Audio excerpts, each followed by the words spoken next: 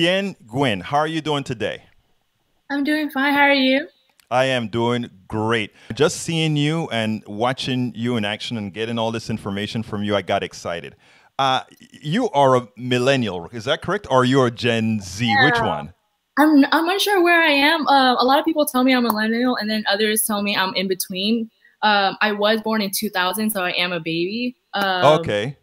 That is Does what I that? wanted to know. And the reason I got excited is, I'm a political activist for decades now. And to see young people take the mantle and young people go out there and fight for rights, it is exciting because it is something that has to be done again. So before we get into your specific issue, what really got you into saying, I am going to go out there and I'm not going to just take what's given, I'm going to go take what's mine?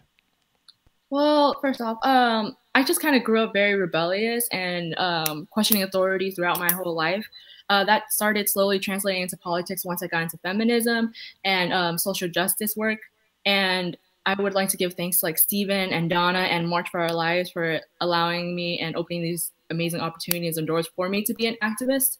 Um, I just think that, in this world, we have a lot of suffering going on. And if we could somewhat memorialize it for everyone, because we are all human beings, that would be a great start to improving and moving forward. Well, that's excellent. So, what else are you doing? Because I want the disease that you have right now, that disease of activism, to be contagious. So, tell me, how can programs like ours encourage the youth, people your age, people in your generation, to move forward? Because, like I said, when I saw the press release and when I kind of got a hold that this was a group of young activists, I said, you guys had to be on and you guys had to have a presence and people had to know who you are. I understand. I think for me, and I think for a lot of us, it's discontentment. This discontentment with the state of our nation, is discontentment with how we've seen things run for time and time again, and we're tired, and we want to break that cycle, and we want to start anew.